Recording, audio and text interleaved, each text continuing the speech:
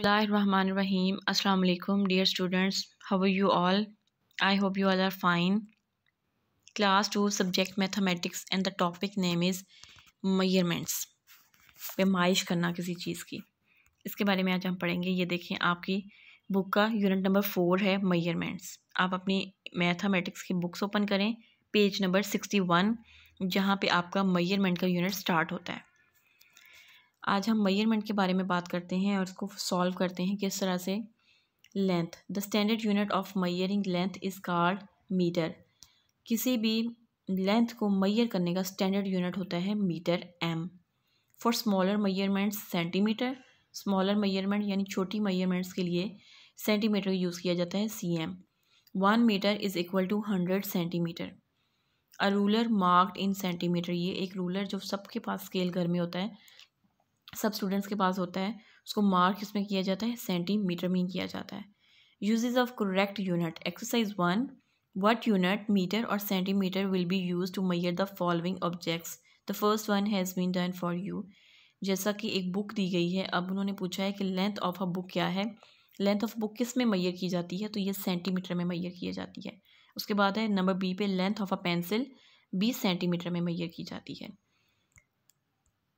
Next है height of a giraffe. Giraffe की height किस में मेजर की जाती है, वो है मीटर में। Length of a lunch box centimetre. Length of a table metre. Height of a tree metre. Next, height of your classroom metre में डिवाइड मेजर की जाती है ना। नेक्स्ट है the above pictures show the way in which a ruler is use to major length. ऊपर जितनी भी pictures दी गई हैं, देखें, ये जो पिक्चर ऊपर दी गई है जिसमें एक रूलर बना हुआ है, ये मेजर लेंथ करता है। कोई भी चीज़ की आपने लेंथ अगर मेजर करनी है तो आप रूलर रख के उसको मेजर कर सकते हो ना। Use the following step to major length. नीचे कुछ स्टेप्स दिए गए हैं जो कि लेंथ को मेजर करने के लिए, पैमाइश करने के लिए इस्तेमाल होते हैं। Step 1, place the O mark of the ruler at the starting point of the line. यहाँ से आपने बिल्कुल स्टार्ट करना है किसी भी चीज़ के ऊपर अपना रूलर रखने के बाद। सी where the given lines and, जहाँ पे गिवन लाइन एंड की गई है वहाँ तक उसको देख लेना है कि कहाँ पे एंड की। जैसे कि ये लाइन है, ये 6 पे एंड हो रही है। उसके बाद 3 पे है read the length on the ruler. आपने रीड कर लेना है रूलर से कि लेंथ कितनी है, जैसे कि 6 सेंटीमीटर है तो हमने पढ़ लिया यहाँ पे। The above line is a 6 centimetre long. Note, when measuring length always remember to put units of the length. जैसे हम लेंथ को मेजर करते हैं तो वो ऑलवेज आपने रिमेंबर करना है कि यूनिट्स ऑफ द लेंथ को मेजर करते हैं ना। For example my pencil is 7 centimetre long. अगर हमने अपनी पेंसिल को भी मेजर करना है ना, तो हम उस पर भी स्केल रख के उसको मेजर कर सकते हैं ना। नेक्स्ट है exercise 2, measure the following line segments and right your measurements in centimetre. The first one has been done for you. अगर आप अपना स्केल 0 से स्टार्ट करते हैं, जैसा कि 1 की वैल्यू दी गई होती है ना, उसके पीछे के 5 लाइन्स होती हैं वो 0 से स्टार्ट होती हैं। 0 से अगर आप अपनी लाइन्स को, रूलर को यहाँ पे रखते हैं, स्केल अपना यहाँ रखते हैं, 0 पे रखना शुरू करते हैं, तो आप देखते हैं कि यहाँ पे जो लाइन एंड हो रही है वहाँ पे अगर आप अपना स्केल रखे करेंगे तो वो 9 सेंटीमीटर पे ख़त्म होगी, इसलिए इसका आंसर उन्होंने 9 सेंटीमीटर लिख दिया है। नीचे नंबर बी पे जो एक लाइन दी गई है, इसको भी आपने इसी तरह 0 से स्टार्ट करनी है मेजर अपने रूलर से, अपने स्केल से, तो जहाँ पे वो एंड होगा वो 5 सेंटीमीटर हो जाएगा।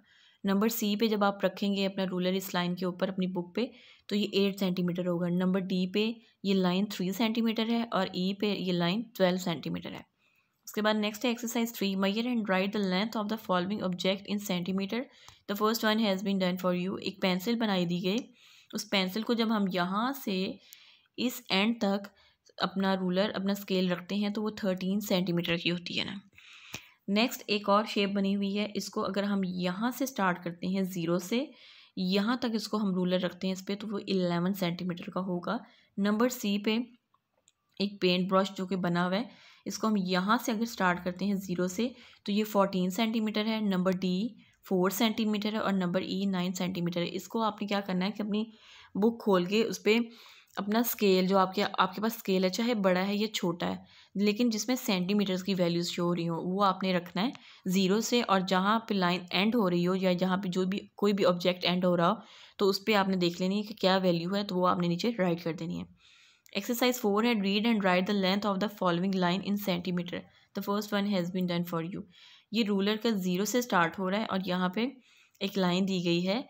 तो ये देखें, अगर हम इसको 0 से स्टार्ट करते हैं तो ये 4 तक लाइन बन जाएगी। यहाँ पे 4 सेंटीमीटर लिखा हुआ है ना। यहाँ से अगर हम इस लाइन को स्टार्ट करते हैं तो ये यहाँ तक जा रही है, तो ये 6 सेंटीमीटर यहाँ पे लिखा हुआ है। उसके बाद हमने यहाँ से स्टार्ट किया, अगर ये इन्होंने 2 से स्टार्ट किया हुआ है, अगर हम यहाँ से बिल्कुल स्टार्ट से स्टार्ट करते हैं तो ये 10 पे जाके ख़त्म हो जाएगी ना, ठीक है। लेकिन अगर आप 2 से भी स्टार्ट करते हैं तो भी ये 12 तक जा रही है ना, तो 2 की जो पीछे वैल्यू है उसमें से हम माइनस कर देंगे तो वो 10 हो जाएगा। उसके बाद नंबर डी पे वैल्यू दी गई है, बिल्कुल स्टार्ट से ली गई है और ये 13 तक है ना। ई पे बिल्कुल स्टार्ट से ली गई है और ये 8 लेंथ तक मैयर हो जाती है ना। इसको आपने अपने स्केल के साथ करना है। नेक्स्ट आप अपनी नोटबुक ओपन करेंगे, उसको क्लास वर्क के लिए रेडी करेंगे, मार्जिन ड्रॉ करेंगे और डे लिखेंगे। डे है क्या है, Saturday, and the that is 12 December 2020। Class work topic है टेबल ऑफ 7 एंड 8। कल हमने अपना टेबल ऑफ 5 और 6 किया था, आज हम 7 और 8 करेंगे।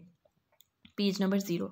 7 1 ज़ा 7, 7 2 ज़ा 14, 7 3 ज़ा 21, 7 4 ज़ा 28, 7 5 ज़ा 35, 7 6 ज़ा 42, 7 7 ज़ा 49, 7 8 ज़ा 56, 7 9 ज़ा 63 and 7 10 ज़ा 70।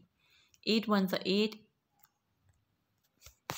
8 2 ज़ा 16, 8 3 ज़ा 24, 8 4 ज़ा 32, 8 5 ज़ा 40, 8 6 ज़ा 48, 8 7 ज़ा 56, 8 8 ज़ा 64, 8 9 ज़ा 72 and 8 10 ज़ा 80। इसको आप अपने नोटबुक पे बहुत नीट राइट करेंगे। एक पेज पे आप एक टेबल भी लिख सकते हो और एक पेज पे दोनों भी लिख सकते हो, लेकिन नीट और स्पेस के साथ लिखना है। नेक्स्ट आपका होमवर्क है do practice of class work. अभी हमने जो क्लास वर्क किया, अभी जो हमने किया, बुक पे भी काम किया और अभी हमने जो नोटबुक पे भी काम किया टेबल्स का, उनकी आपने प्रैक्टिस करनी है। And right table of 7 and 8 right on notebook and learn. 7 और 8 का जो मैंने टेबल करवाया आपको नोटबुक पे, आपने उनको अपनी होमवर्क में भी लिखना है और साथ में इन दोनों टेबल्स को लर्न भी करना है, ठीक है। अपना ख्याल रखिएगा। टेक केयर, अल्लाह हाफिज़।